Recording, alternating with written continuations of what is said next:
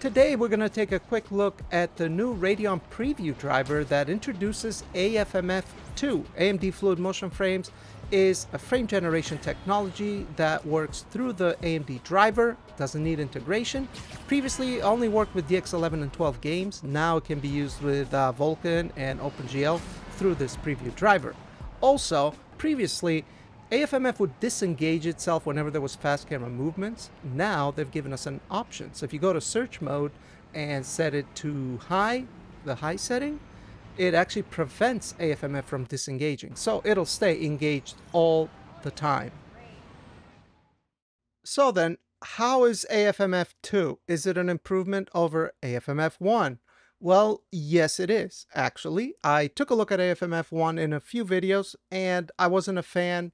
I felt the image quality definitely took a hit. There was image overlapping between the generated and the real frames. The generated quality of the frame wasn't very good, and that was noticeable, especially in games like this, third person, where you're moving the camera. That's when the flaws kept popping up. But also high complex geometry assets like trees or fences, stuff like that. There'd always be this like layer of blur that was very distracting. And they've improved that here. Although that blurring issue is still there, the frame overlapping, that's the best way I can describe it, but that's what it looked like. It's not really present as much. It's definitely improved. Now in this comparison here, I've put in AFMF on the left and FSR3 frame generation on the right. You can see on the left with the AMD overlay FPS 120, and then MSI Afterburn is shown 60. So we've capped the FPS to 60, and then AFMF is doubling that, right? Now, FSR3 frame generation works. It's definitely way better. The image looks clearer. It actually looks a bit smoother as well, and it doesn't have the blurring issues that AFMF 2 does. And we're actually going to take a look at why that is. Why does FSR3 frame generation look a bit smoother, and the blurring issue as well? Now, the reason why FSR3 frame generation looks better is because it can generate higher quality frames. Because it's integrated directly into the game by the developers, it has access to more data, so it can generate a cleaner quality frame. For example, this is our AFMF footage here. We're looking at it frame by frame. This here would be a real frame. You can tell it's nice and crisp.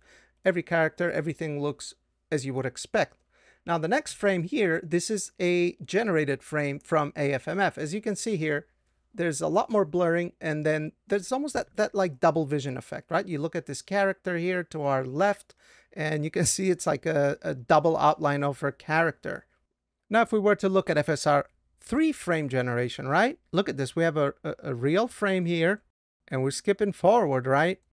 You can see it on Miles's shadow, how it doubles. That's a fake frame. Look at the outline of this guy. You can see that there's a bit of a previous frame left over on the outline of the body.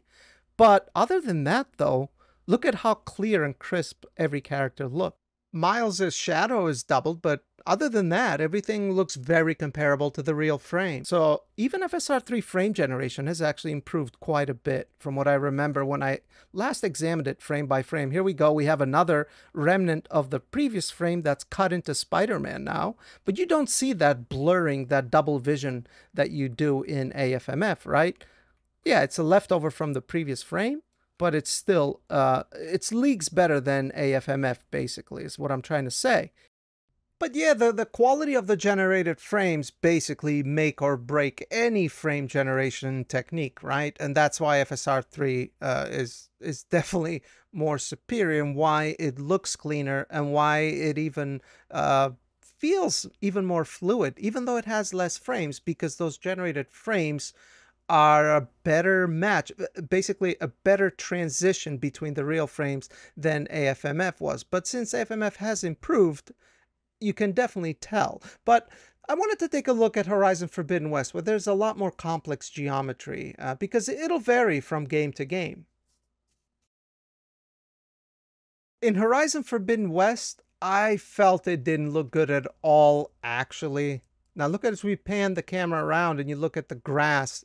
Every time the camera moves, you get this like smearing of blur over the grass and over the trees sometimes. And that's basically what we digged into in Spider-Man Miles Morales, was that the AFMF still, the generated frames, has a bit of a trouble with like high complex geometry assets like grass or trees, and that it's like they're duplicated in the generated frames, and that leads into this like smearing effect over the finer details, right?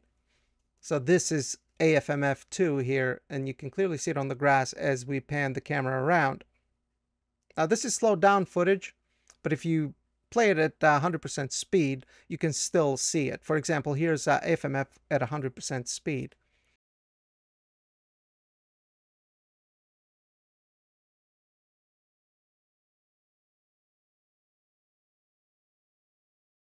Now, if we were to look at FSR3 frame generation instead,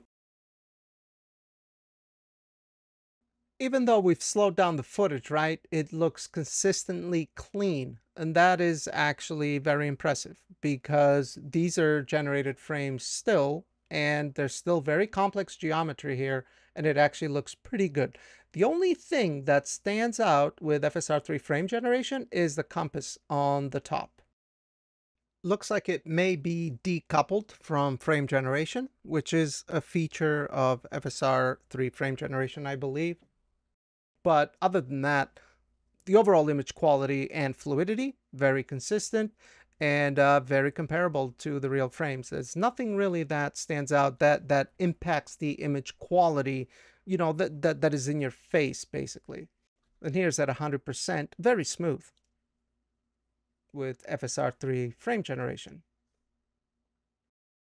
But like I said, a lot will vary on the type of game. For example, this is the demo for Visions of Mana. I'm actually very excited to play this. But a game like this that's cel shaded, actually, AFMF works pretty good. However, you still do pick up on some of those flaws in the grass. But it's not as in your face as it is in Horizon Forbidden West. Here it actually looks pretty good. Now, I could just enable FSR quality and get 120 FPS natively, which I would definitely much rather do that. But AFMF in this particular case actually works pretty good. It's not really, doesn't look bad actually. Because there isn't a lot of complex geometry. So I think FMF still has ways to go, definitely. But this is most definitely an improvement. And I've also heard that they've improved the latency. Now, I'm not a sweaty multiplayer player, so I can't say that I've had any problems with latency with any of these technologies, even AFMF, FSR3, DLSS3 frame generation. It's actually been fine. I can't say that I have any complaints in that department. For me, it's always been image quality because I do value image quality, and there's certain things that bother me that may not bother someone else, and that's perfectly fine. These are just my thoughts, and obviously you should try everything yourself. And if you like something and it works for you, use it. That's it. But let me know what you think down below, and leave a like if you liked it, and consider subscribing if you want to see more content. Peace.